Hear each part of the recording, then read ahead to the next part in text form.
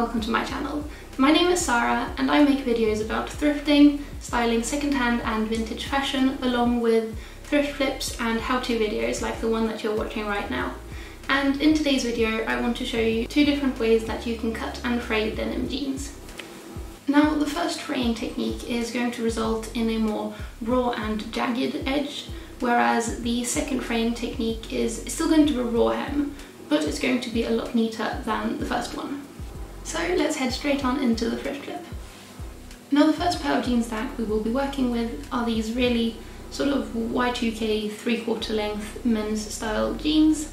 And I like the wash on the denim, but I think they are way too long and would look better as regular shorts.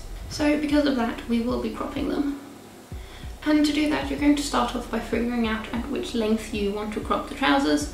In this case, the back pockets go down quite far, so I'm going to have to make sure that I keep the back pockets intact. Then you take the jeans and you fold them in half so that the legs are overlapping.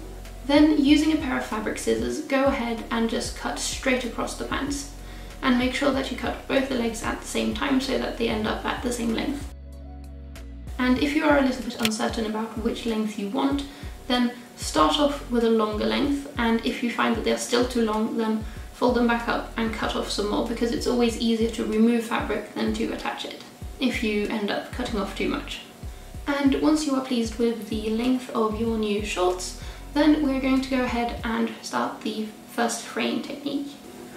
Now, when it comes to the first fraying technique, there are a few things that you are going to need. Now, the first thing is obviously your cut-off shorts, and the second thing that you're going to need is some sort of serrated knife. And I'm just using a regular one from my kitchen. And then you're also going to need some sort of mat that you can use the knife on. So in my case, I've just taken a regular cutting board from my kitchen, but if you have like a large piece of wood or some piece of plywood that you don't need to be careful with, then go ahead and use that as well. The next two pieces are optional, but they could be of help if you want to, and that is a seam ripper and a pair of tweezers. So the first thing that we're going to do is that we're going to take the cutting board and then we're going to insert it into the leg of the pants. And I've just realised that my cutting board smells of onions. So yeah, that's fun. And then basically what you want to do is to take your serrated knife and just start slashing away at the lower hem. So if you have any built-in aggression from the past year, which I'm guessing that we all have because COVID has been take the COVID aggression out on the pants. And as you can see here, with just a few small cuts, I'm already starting to get some fraying at the edge.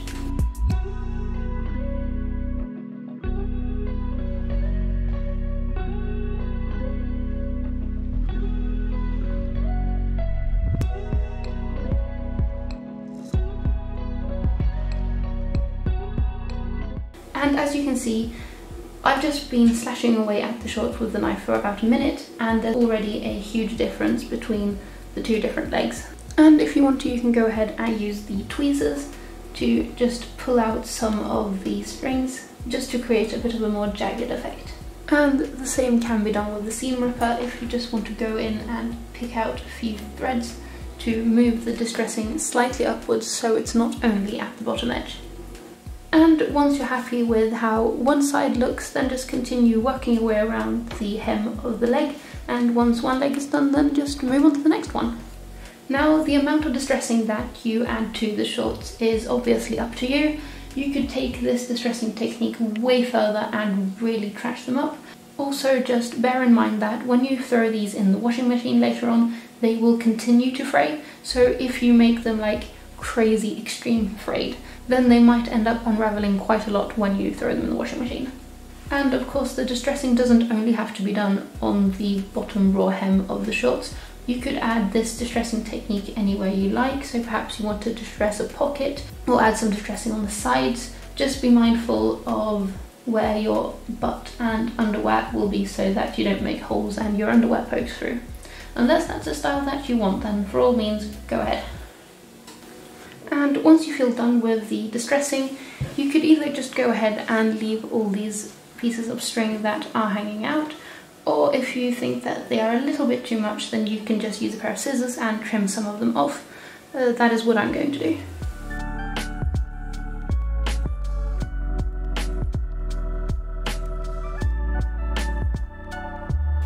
And there you go, a pair of cropped, distressed and frayed denim shorts. Whilst I was cleaning up now after the first thrift clip, I just realised that I forgot to say these pieces of fabric that you cut off from the bottom of the trousers that you were cropping, don't throw these pieces away, because they are super good to have if you perhaps are mending a hole in your jeans in the future and you need something to patch it up with, or you could create something else fun with these. So don't throw the ends away, you can use them for something else. Okay, so I have cleaned up from the first thrift clip, gotten myself a big glass of water because it is very hot outside today, and now let's move on to the second thrift clip and the second fraying technique. So for this technique I'm going to be using a pair of trousers that were already cut when I got them, so I won't be showing you the cropping part again, we're just going to be focusing on the fraying technique. Now, I really like these trousers and I have worn them so much since I got them. However, since the bottom edge of them isn't hemmed, they have frayed quite a lot. And I know that some people like the frayed style with lots of threads hanging down. However, when I have these loose threads hanging around my ankle, it really annoys me. So instead I want to create a frayed hem that is a lot neater and that won't continue fraying. And to do this we're going to be using a sewing machine. I think you could do it by hand, but if you have a sewing machine then this is going to become so much easier. And the general technique behind this fraying technique is that we are just going to straight stitch along the bottom of the pants to prevent further fraying. And I realised that I will be demonstrating this fraying technique on a long pair of trousers, but you could of course do it on a cropped pair of shorts as well. So I could have easily used this technique on the shorts that we just cropped. So let's start up the sewing machine and get going. So first of all you need to choose some thread that is a very similar colour to the pants that you will be working with. So what you want to do now is to put your sewing machine on a straight stitch and then try to sew next to where the current fraying is. And if you have a raw hem that you've just cropped, then maybe like 4 or 5 millimeters in from the edge, so that there will be some fabric that you can use for the fraying. And then go ahead and do this on both of the legs of the trousers.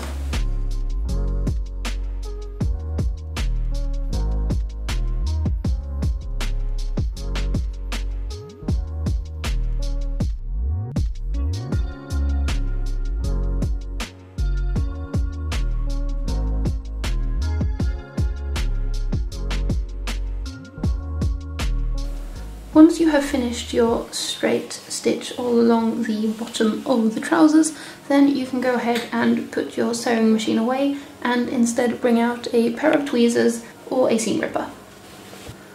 Okay, so what we want to do now is basically, well, in your trousers, in your pair of jeans, you have threads going in 2 directions. You have those going along the leg and those going across the leg. And what we want to do now is that below the straight stitch that we just added, so on the cropped side, we want to remove all of the thread that is going across, so to say, so that we only leave the strings that are going down, and that will create a very fuzzy and raw hem that doesn't fray. So as you can see here on these trousers, these white strings that are hanging out here, they are the ones that originally went across in the trousers, and we want to remove all those so we only have the ones that have been going down along the leg. And the best way to do that is basically to use your tweezers or a seam ripper and go in ever so carefully and just plucking them out, and make sure that you don't pluck the straight stitch that you just added, because that is the stop that will prevent the trousers from fraying upwards.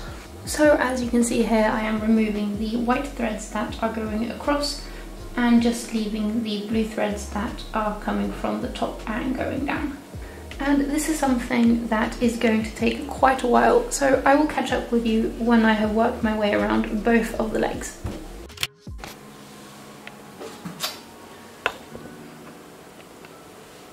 So today I have showed you how you can crop a pair of denim trousers into a pair of shorts, and I also showed you 2 different ways that you can fray a raw hem. Now Now these two fraying techniques are very different, as one ends up looking a bit more trashed and one is a bit more neat. And I'm super curious which style you prefer, so let me know in the comments below which style you will be trying out. And if you have any further questions about how I did my fraying or cropping, then also just let me know in the comments below and I will try to help you.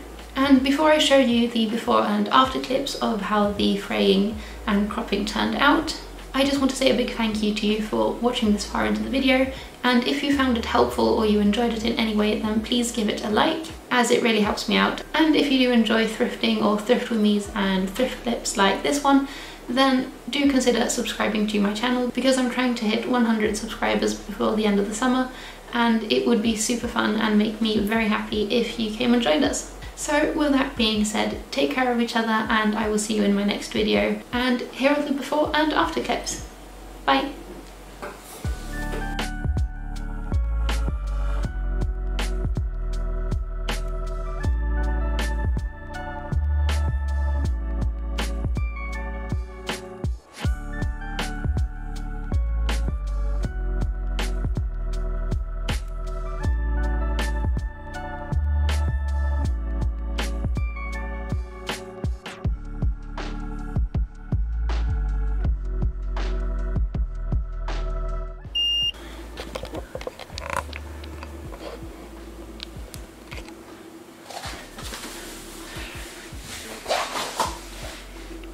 And just a curious question, do you like my hair today? Because I tried something new that I haven't done before and I really like how it turned out.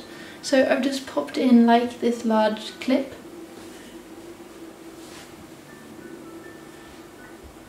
And I just think that it's perfect for summer. I really like it.